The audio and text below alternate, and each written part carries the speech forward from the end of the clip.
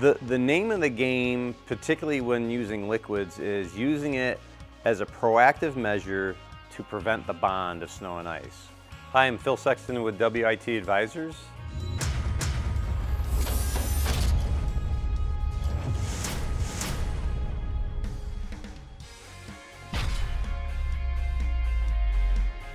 So let's think about this analogy that I've always loved to use. If you took a stick frying pan and did not spray some sort of a non-stick formula to that, what would happen if you took, say, a nice juicy steak, fried it, rather than grilled it on that pan? What would happen?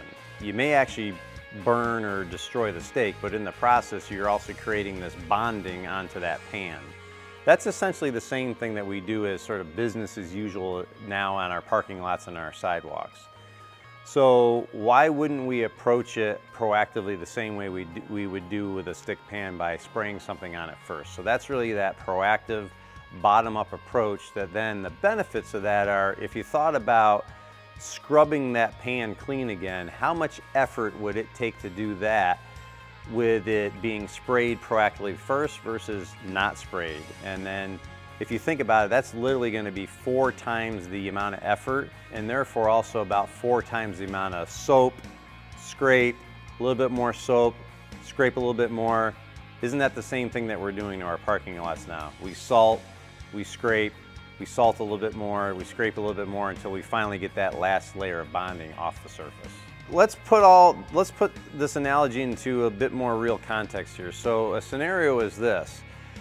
The name of the game, particularly when using liquids, is using it as a proactive measure to prevent the bond of snow and ice.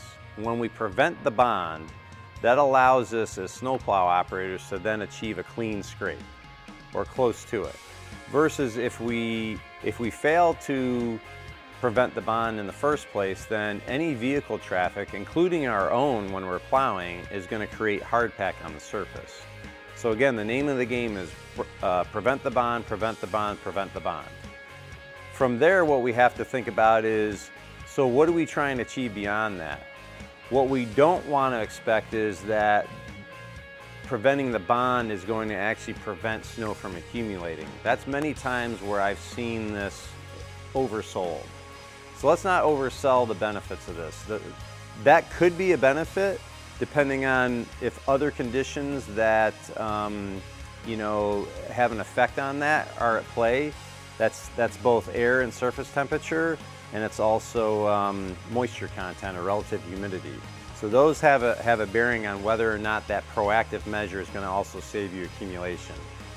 But there will be times when it does. Just don't expect it every time. If we get that clean scrape, now let's think about that just like the frying pan analogy. How much more effort is it going to take to then keep that surface clean or to clean it up to perfect? Literally 4 to 10 times less salt. So think about, now all you have to do is just spray liquid again.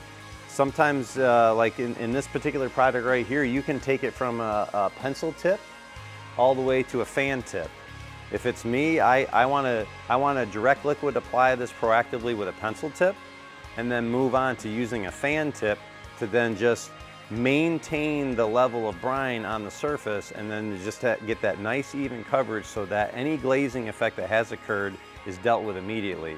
Rather than think about if you try to deal with that same glaze effect with a solid material, instead of an instant reaction with the liquid, you now have to then wait that 30, 45 minutes, an hour time frame, again, depending on the temperatures, depending on relative humidity, for that to react to moisture either in the air or if there's any accumulation still coming down. Would you rather deal with it immediately or wait 30 to 45 minutes or more?